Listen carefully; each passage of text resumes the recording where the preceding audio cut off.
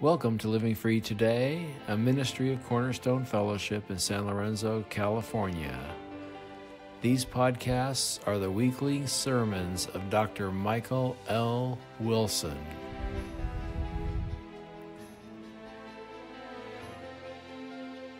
If you would open your Bibles, please, to Psalm number 44. Psalm 44 is the next one that is written by the sons of Korah. Sons of Korah was a family-sponsored, if you will, worship band, worship team that worked in the tabernacle and the temple. The name comes from people that were saved from destruction back in the book of Exodus and Numbers. And what they have done is they have written 6 or 7 psalms that were used in temple worship, that were used as instruction. The title says a maskil. Maskil is an ancient Hebrew word that means to instruct or to tell. So the point is that they were supposed to sing this psalm, and in doing so, it was to be educational. It was to show them things about how to act or how to believe. We do not know the individual names of the people who were sons of Korah at this time, and we do not know when this was written. People have looked at it and tried to guess. It does talk about being sold out to the nations, and so maybe they're thinking that it was when the Assyrians or the Babylonians came against Israel, or people have even said that it happened during the Roman advancement during the intertestamental period, but there's no way to know. All those are guesses. And so we see it as just the inspired Word of God, and we look at it to determine how we can believe and what we can do. It starts out with God's deeds in the past. It says, "O God, we have heard with our ears. Our fathers have told us what deeds you performed in the days of old." And what they're talking about is God's greatness, because he says, "For not my bow do I trust, nor can my sword save me." So there were events in the past, this psalm says, where God was able to bring victory to the Jewish people without them lifting a sword, without them raising an army. And of course, the first time that happened would have to be in the book of Exodus, where the Jewish people were enslaved, and they did not have a slave revolt. God did not give them all swords and tell them to stand up against the Egyptians. God sent Moses and 10 plagues, and without the Jewish people raising a finger of resistance, the Egyptians expelled them with great force. The Egyptians forced them to leave, and in fact gave them great wealth as they were leaving. And so God beat the Egyptians on behalf of the Jewish people without raising a sword, without building an army. And then they go through the wilderness, and then as they enter the promised land, Joshua is now in charge, and Joshua comes up against the town of Jericho. And you all know the story of Joshua fitting the battle of Jericho. What happened? The walls came a-tumbling down. So their only weapons in the battle of Jericho was torches and trumpets. They walked around it once, went home, went to bed. Next day, walked around it for 7 days. On the 7th day, they walked around it 7 times. They blew the trumpets, and the walls fell down flat. Not a cannon was used, not an army was used. God gave that city to the Jewish people without raising a sword. And so what this psalm is saying, and what these sons of Korah are remembering, is that God can do these amazing things. God can rescue them and save them without them raising a finger. All they have to do is believe, be part of the covenant, and God will come and rescue. And he has done this time and time again in the past as Joshua moved through the promised land, and you can read that in the book of Joshua. It says in every city that he came to that God gave them over into their hands, that they were given over to destruction.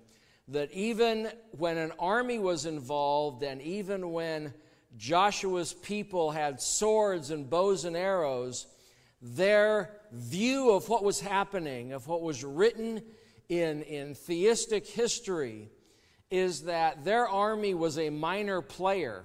All they had to do was show up, and God was going to give this city, these people, into their hands. God was going to defeat them without Joshua breaking a sweat, basically. Yes, he had to show up. Yes, they had weapons, but the fight was God's. And it was that way throughout the promised land. God had promised to give the Canaanite land to the Jewish people.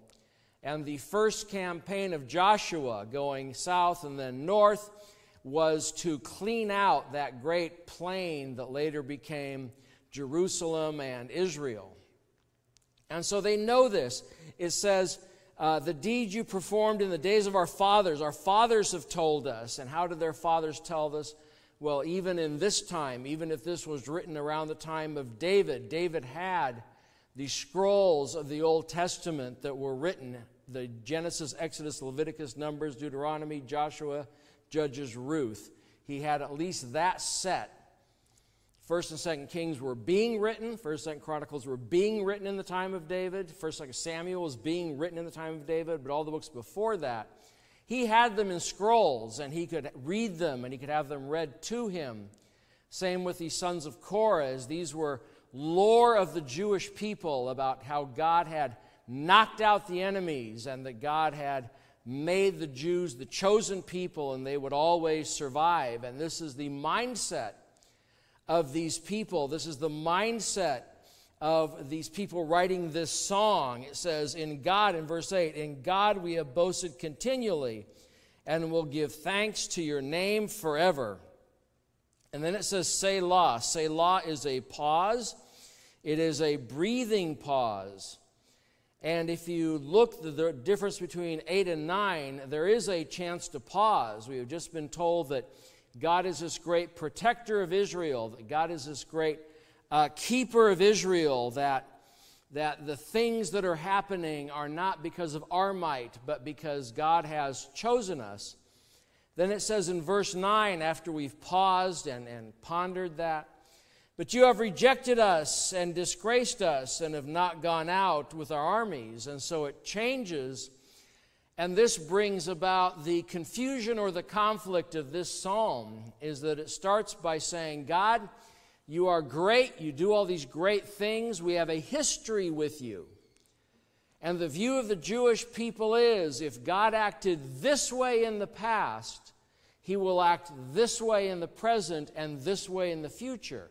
That God is consistent, God is unchanging. Therefore, if God did something in the past, it will be repeated such that we can count on it. And so their understanding of what they're saying is, there was some military conflict, and the enemy came in, or they went to the enemy, and they lost. And they look at the past about how Joshua and Moses and those people succeeded, and it creates a cognitive dissonance. They can't hold these two thoughts in their head at the same time. It brings about a confusion. Either God is this or God is not this. And our present stand, our present conflict, our present loss would say God is not that. They're actually concerned that God has changed or that God has lied in some way. So their first thing they do is they say, but you have rejected us and disgraced us. You made us turn back. You have sold your people. They actually look at themselves and they say, so in verse 20, 19, 20, 21, what they're saying is, if I had broken the covenant, God would certainly know it. And they look in the past at when the covenant was broken, as when there was problems in the book of Genesis. Adam and Eve broke the covenant. They know that story. God let them know immediately, and there was consequences immediately. So if they had broken the covenant, their logic is, and people carry this logic today, that God knows it and He would let me know. God would correct me at the moment I broke the covenant. God would correct me at the time I sinned against Him. And David, in several of the other earlier Psalms, when he is sick and when he is suffering, is able to say, this is because of my sin. This is because I have broken a covenant with you. And this is the reasoning that they're going through, that if God is this way in the past, and He's not this way in the future, and it's because of something I've done, there should be an in-between thing of God telling me. God is not a trickster. God does not set us up. God does not, in the Bible, except for books like Ezekiel and Revelation, God is not vague. God says what He says and He means what He means. And they know this, and that's why they're saying, if we sinned, if we messed up, then God should have told us. God should have brought us to this, and so He could corrected us, instead of letting us go against this army, against these people, against the Assyrians or the Philistines or whatever, and losing terribly. And so there is a confusion as to what God is going to tell us and what God is doing now. And this idea of looking at yourself in the mirror and saying, I'm loyal, I'm righteous, my sins are all forgiven, I've confessed everything I know, I can't think of a single thing that is against God in my life, and yet I still have bad days, and yet there are still tragedies. I'm sick, I have financial problems, my car breaks down, I have a flat tire. One thing we have to realize is that these things that happen to you are never, can never, and will never be punishment for your sin. If you are a Christian, nothing bad that happens to you is seen by God as punishment for your sin. You will never, can never, will never, ever, ever, ever be punished for your sin if you are a Christian, because all of your sin was nailed to the cross with Jesus Christ, and He was punished for your sin. If you are also punished for your sin, then we would say Jesus was incomplete. Jesus is weak. Jesus' thing didn't work. Somehow the cross system was broken.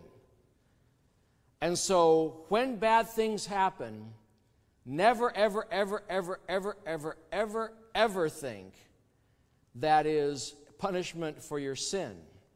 If you forget to put your offering in the offering plate and you get a flat tire, and I've heard people say this, God does not give you a flat tire because you forgot to put offering in the offering plate. I have heard people say, God is going to get my money one way or the other, either through a car repair or the offering. That is blasphemy. That is heresy. You get flat tires because imperfect human invented tires, and they don't put street sweepers every 5 minutes on the freeways to get all the nails off. That's why you have flat tires, because it's a broken world. But this idea of God saying something, and we see this in the Bible. We can look at the cross, we can look at the promises of Scripture about how God loves us and He's going to protect us, and we see Jesus healing people, and then I break my leg, and it's kind of like the two don't go together. And a lot of people leave the church. A lot of people say God's confusing or God must not exist, and their Christianity falls apart because they can't handle tragedy while in the Christian life. There's a book, When Bad Things Happen to Good People. Harold S. Kushner was a rabbi, and he wrote this book because his daughter died. And he said, if God loves me, my daughter would not have died, is his logic. and he presented the question, either God is not love, either God has mood swings, and in his bad moods he kills us, is his view, or God is pure love and loves us, but he's weak, and he's unable to save us physically. And his conclusion in the book is that God is weak and unable to save us physically, which is a rough position to be in. I would never call God weak to his face. He has other reasons. And as a response, R.C. Sproul, who has gone to be with the Lord, wrote a book, Why Do Bad Things Happen to Good People? This only happened once, and he volunteered. The only bad thing that happened to a good person was the cross. Jesus is the only good person. Even though we're saved, we are still, in our heart of hearts, wicked. And that doesn't get fixed until you get glorified. The Holy Spirit is working on you. We sing about transforming my mind and conforming my will. Be holy, we sing. And that is what the Holy Spirit is doing little by little. And at the end, it will be instant when you are glorified and your sin nature is finally removed. But between now and then, most of the bad things that happen is caused by ourselves because we make bad decisions. But Paul answered this. So we look to the New Testament. We don't have to get hung up in the Old Testament and say, what did this guy think? Because Paul actually answered this question. And he answers this question in Romans 8. Romans 8, if you need a pick-me-up of God's on your side, then you read Romans 8, because that is the chapter, that's what it's all about. God is on your side, and you are on his, and everything's going to turn out okay. And when you get near the end, starting around 31, it says, what shall then we say these things? If God is for us, who can be against us? He who did not spare his own son, but gave him up for us all, how will he not also with him graciously give all things? Who shall bring any charge against God's elect? It is God who justifies. And you say, wow, that's really neat. I'm going to win. Nobody can bring anything against me. Then he continues, who is to condemn? Christ Jesus is the one who died. More than that, who was raised, who is at the right hand of God, who indeed is interceding for us. And then Paul quotes Psalm 44:22 and says, who shall separate us from the love of Christ? Shall tribulation or distress or persecution or famine or nakedness or danger or sword? It's all really good. Then he quotes Psalm 44, as is written, for your sake we are being killed all the day long. We are regarded as sheep to be slaughtered. No, in all these things we are more than conquerors through him who loved us. So you have this great statement, both positive and negative, from 2 points of view of nothing can separate us on earth from the love of God, and nothing can cause God to stop loving us. And right in the middle of it, he quotes Psalm 44:22, which says, yet for your sake we are killed all the day long. We are regarded as sheep for the slaughter. And I think as God was giving Paul Romans 8, and through the inspiration of the Holy Spirit, he was writing this. Paul knew his Old Testament. Paul may have memorized most of the Old Testament. Paul knew Psalm 44 like the back of his hand. He knew the difficulties that it brought up in Old Testament theology. Paul was a Hebrew and Bible scholar. He knew more about the Bible than we ever will. I hope he will hold classes in heaven when we get there, explaining all these things. And right in the middle of you can't be touched, nothing, you're always going to win, always going to win, always going to win, always going to win. He says, for your sake, we are being killed all the day long. We are regarded as sheep to be slaughtered. So even in the New Testament, we have this fantastic standing with God, but life still hurts. We have this wonderful love coming from God, But things still break. Children still die. We still get colds. And what he's saying is, this world in its broken, sinful, debauched state is not a reflection of your relationship with God or God's relationship with you. That this world is over here, and even though it hurts, and even though there's problems, and even though there's difficulties and challenges and traumas, all these statements about God's love are still true. That even though you are hurting, you are still more than a conqueror through Him who loved us. The word more than a conqueror literally means super conqueror. You can wear a big C on your chest. For super conqueror, we are unbeatable conquerors, is what Paul is saying. For I am sure that neither death nor life, nor angels nor rulers, nor things present nor things to come, nor powers, nor height nor depth, nor anything else in all creation will be able to separate you from the love of God in Christ Jesus our Lord. But you're still going to break bones. You're still going to get flat tires. You're still going to go bankrupt. You're still going to have things fail. You're still going to make wrong decisions. But that has nothing to do with your relationship with God. The only thing it has to do with a relationship, it has to do with God, is how you deal with it. If you can go through a challenge, a difficulty, and say, I am more than a conqueror because of God's love for me, waiting in the hospital waiting room, you can be more than a conqueror because of God's love for you, and whatever is going on in that hospital does not cripple God, does not stand between His love and you. This list that Paul gives is all-inclusive. No death or life, no angels or rulers, things present or things to come, or powers, or height or depth. And then if he didn't cover it, he says, nor anything else in all creation. So if it's been created, and everything but God has been created, if it's been created, it cannot get between you and God's love. It cannot alter your salvation. No matter what trauma you're going through, challenge, problem. You look at the wildfires, you look at the political situation, you look at the gun violence. None of that gets between you and God and His love for you. It cannot.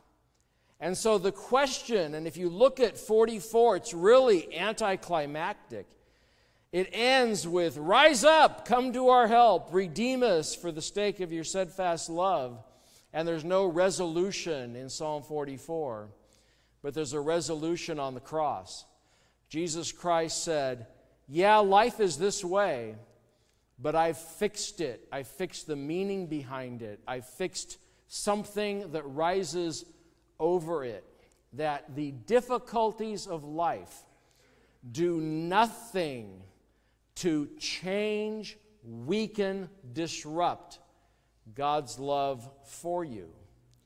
And so this is a worldview. This is a belief system. If you want to know how do you apply this, it means next time you're doing something and it hurts, you thank God for sending Jesus Christ to the cross and Him taking the bigger hurt of all my sin.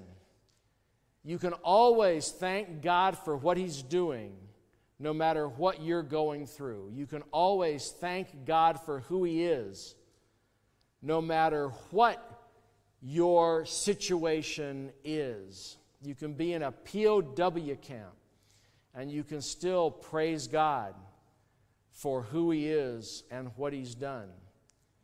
Because the things of the world are because, literally, Satan owns the world, and it's broken with sin. And we are living in enemy territory. And so we can expect it to hurt. We can expect things to happen, and our response is not, wake up, God. Our response is not, rescue me every time I ask God.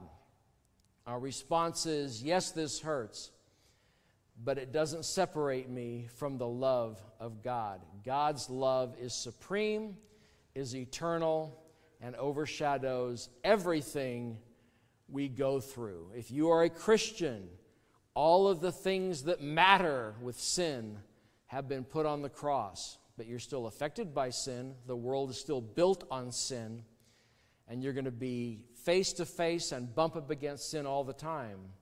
But that in no way affects your God's love for you. Nothing in all creation can separate you from the love of God. Let us pray. Lord God Almighty,